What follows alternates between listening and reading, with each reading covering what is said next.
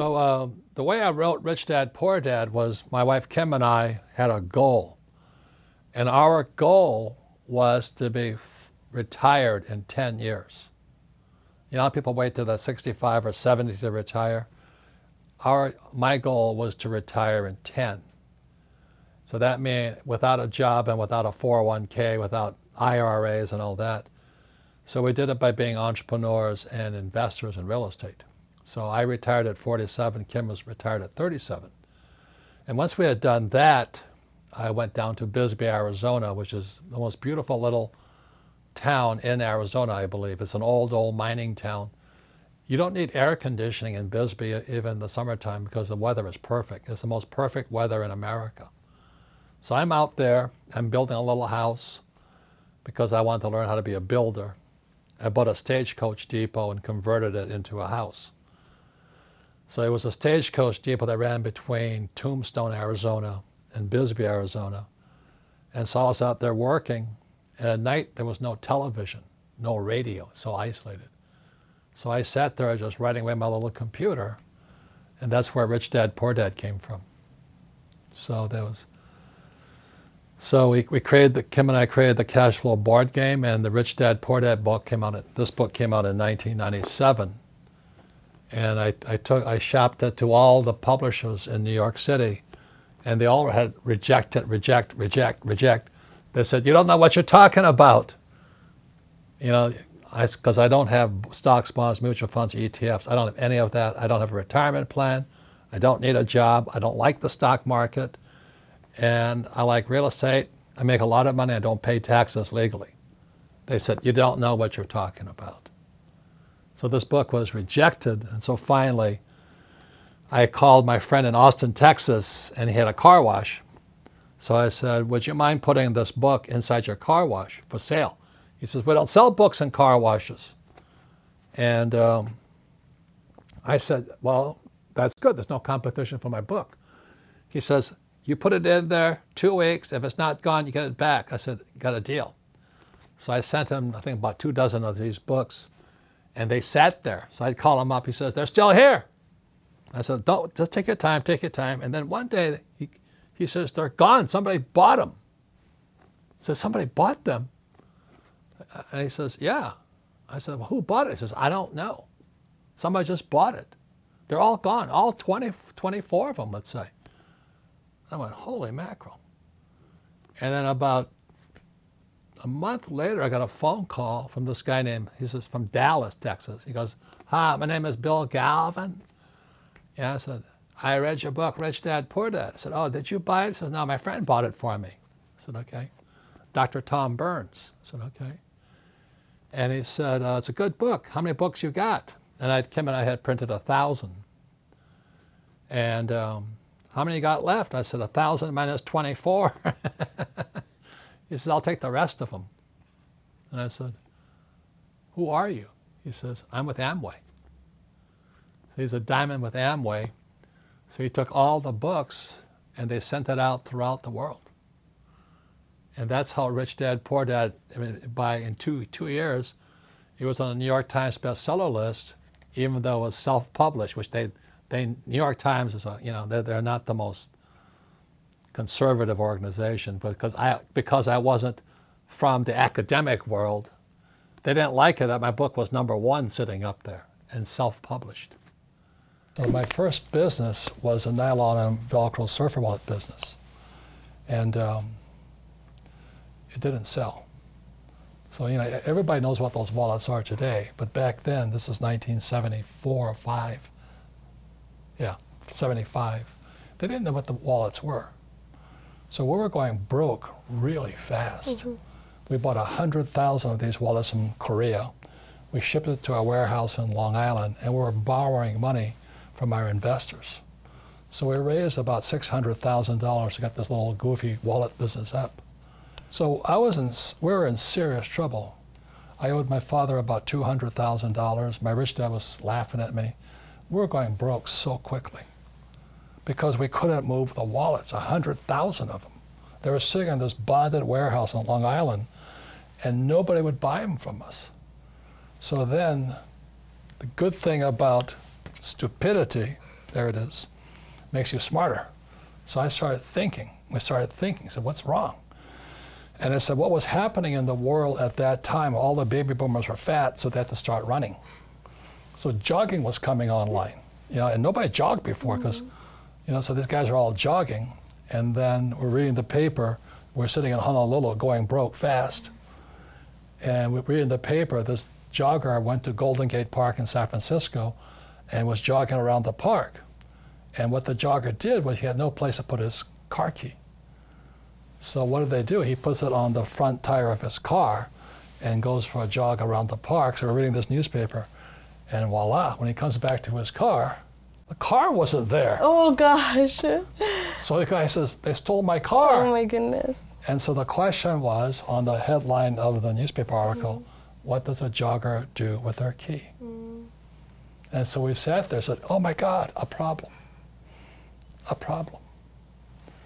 So with that, I designed the shoe pocket, and you can see this picture right here. It's Playboy magazine. I mean, she's a nice-looking young model with nothing on but a shoe pocket. But anyway, so we were going broke so fast by then, but when that picture hit Playboy, suddenly we were geniuses. And everybody started throwing their money at us. And all these products, our wallets were selling, our shoe pockets were selling, investors were happy, and the sales went through the roof. So we were extremely successful. So we went from risk, stupid, smarter, successful. But the problem was is how do we finance our inventory? Because the demand was worldwide, and we couldn't keep up with demand. So I borrowed another $100,000. And I went to my CPA, my CFO, Stanley. So I said, Stanley, will this $100,000 solve our inventory problem? He goes, yes, it will. So I gave Stanley the check, and he ran off with it. Oh my goodness. I had no signed documentation. I turned it over to him. He said I owed him the money. So that was one of my first, six-figure, seven-figure mistakes. How do you increase income? And you've got to sell. Sales equals income. Yeah. And if you don't have income, it's because you can't sell. It's just that directly. So there's two things I'll just say. My best friend and I, we became best friends at Xerox. He was #1 in office products, and I was #1 in copiers. And this was a secret to our success. We outworked the other guys. So one thing that we both did is Larry and I, and he's a mega real estate developer today. Mega. Thousands and thousands and thousands and thousands of rental units. Wow. Huge fund, But we both started work on Sunday night. And so, well, why would you do that? I said, well, because we partied Friday and Saturday. We're hungover on Sunday, and we'd start work on Sunday night. And we would get all our, we had it all set up. So on Sunday, we did all our proposals for the next sales and all this stuff. So Monday morning came. Well, the other guys were sitting in the coffee shop drinking coffee, complaining about the economy, bitching about the boss, My friend Larry and I hit the road running. And by Wednesday, we'd done everything. Oh, wow. Made our sales calls, done our presentations. We knew we were ahead of the game. So that was #1. The other thing we both did is we volunteered for charity.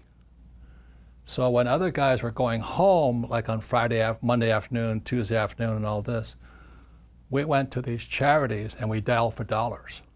So we'd say, hi, we're calling from this Red Cross or animal shelters. So we volunteered to sell for charities, again, the spiritual side.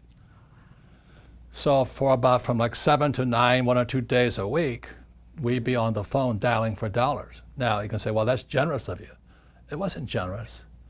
This is why we're successful. During the day, we were lucky if we made 2 sales calls. By making phone calls at night, dialing for dollars, we could make 10, 20 calls a night. So the more calls we made, the more failures we had, and the more money we made. Yeah. So we would make all these phone calls at night, failing away, but we're more effective during the day. So all these people say, well, you shouldn't make mistakes and all that. the more we failed making phone calls, the better we got. Yeah. And after a while, I didn't care if I got rejected or this. And I'd say, hello, I'm calling for this. And, you know, one was the Red Cross we dialed for.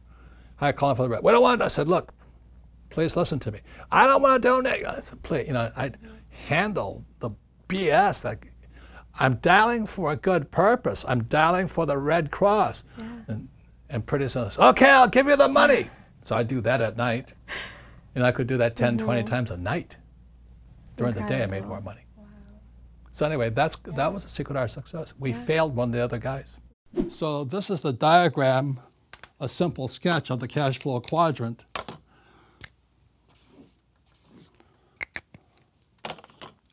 So when I was a young boy, my rich dad would just show this here.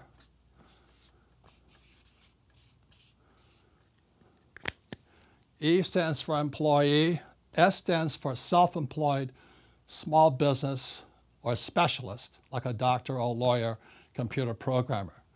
And S can do their job on their own. That's the difference. If you can do your job on your own, you're an S. If you need a job, you're an E. That's the difference here. B stands for big business, 500 employees or more, or I stands for inside investor. See, these guys, when they invest in the stock market, they're outsiders. When I invest, I want to be an insider. So the people with their retirement plans and all that, guys who invest with Warren Buffett, they're outsiders. I wanted to be an insider. So this is the big difference between thoughts and how you change. This here is poor dad. The words in his head were go to school, get a job, get a paycheck, and a retirement plan. And this was my poor mom. She wanted me to be a doctor. The problem was I kept flunking out of school. It's not very smart. And over here was my rich dad. So if you're going to change your thoughts, how do you change? You may want to consider making your changes here. This one is the hardest, by far the hardest, but they are the richest. They are the richest people on the earth. You know, like today, Steve Jobs, who dropped out of school, Apple just went to $2 trillion. He didn't finish school. Michael Dell didn't finish school. Zuckerberg didn't finish school. Walt Disney did not finish school. This is the hardest quadrant here. B stands for 500 employees or more, but also stands for the word brand. Apple is a brand. Disneyland is a brand. Tesla is a brand. Rich Dad is a brand. These guys, they want everything in their names, like Joe's Fish Company. It cannot explain, it's hard to expand if you're the worker. Again, an S can do their job on their own. These guys cannot. What I say to people is this: it's not how much money you make, which I cover in Fake, it's what you do with the money. Mm-hmm. See, in Fake, I write about, the same thing I wrote about in Rich Dad, is that I follow the McDonald's system of business. McDonald's is not in the hamburger business. McDonald's is in the real estate business. Mm-hmm. So that's how McDonald's, you can buy a McDonald's. You can buy the most expensive real estate in any city in the world is a McDonald's franchise because they produce so much money. Yeah. So a McDonald's business buys the real estate. This building here, my company, we're buying real estate. Yeah. And we buy gold and silver. Do you know what I mean? Yeah. We are entrepreneurs because we're investors, not because we're entrepreneurs.